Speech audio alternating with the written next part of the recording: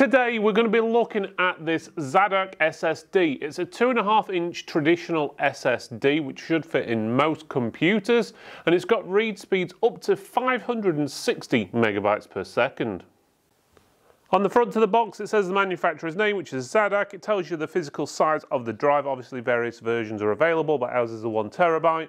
And it also says SATA 3 2.5-inch SSD. The back of the box is pretty generic. It's multilingual, just basically says it's an SSD, which can replace a hard drive. Pretty much that's it, a few QR codes. It doesn't mention the speed or anything on here. Just a reference though, on the website it says it's 560 megabytes per second on the read and 540 megabytes per second on the write. Inside the box you've got the plastic casing and you've got the SSD itself. There's no unneeded documentation or paperwork.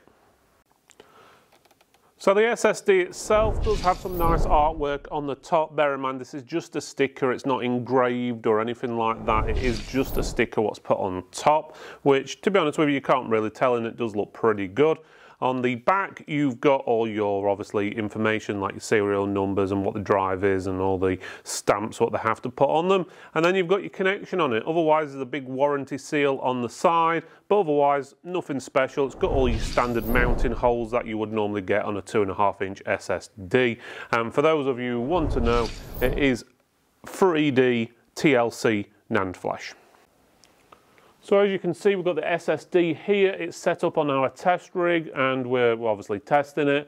We're using a program called Eurosoft PC Check UEFI. We do a quick 30-minute test to make sure it goes through, and then when we've done that we'll be giving it a 48-hour test for stressing it, just to make sure that obviously it's just not going to conk out after using it for a couple of hours. So it's really going to put it through its paces. Now if you've not used Eurosoft PC Check before, this is an industrial scale program.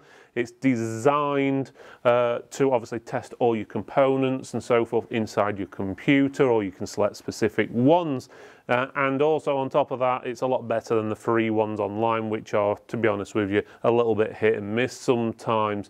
Now, this is sort of software you'd find that a lot of computer repair shops use. You have to pay for it, you get special USBs and so forth, so you can't copy them and all this, that and the other. And you also find system integrators, that's the guys who build computers, also use it to stress test them and test them to see if there's any issues and stuff like that. So down to testing, we've tested this 3 times on each of the tests. We connected up to basically an i7 processor. It's a 10700K processor. We're running on 32 gigs of RAM, blah, blah, blah, blah. But basics is the machine's capable of running as fast as possible when testing a device like this. We tested using Atto and Crystal Disk Mark. We did it 3 times and we're showing you the average score off of both.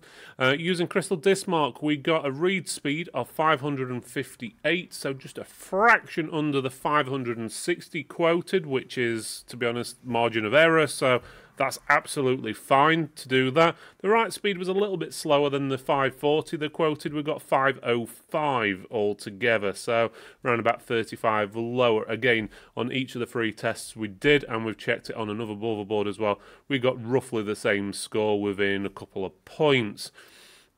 Now, we also did testing with Atto. Atto is renowned to give you a slightly slower test result, in all honesty, and that gap gets bigger the faster you go.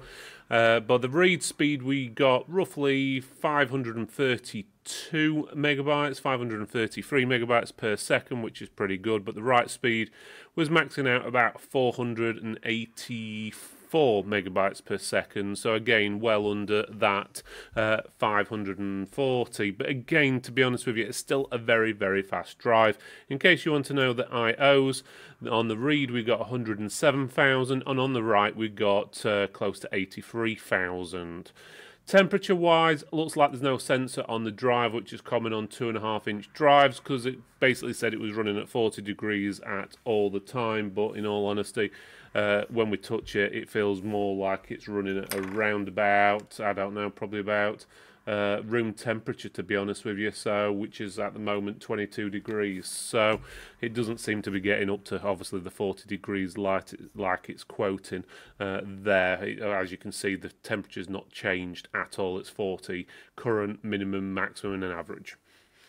Otherwise, you've got a pretty good drive, to be honest. So if you're looking to upgrade an older machine, or you're wanting plenty of more storage in a modern machine, and you're looking for an affordable way to do it, well, you've got it here. It's better than going down the route of a traditional hard drive, which can be a bit slow and clunky these days. You've got a decent speed SSD, which shouldn't cause you any issues. So I would recommend this product.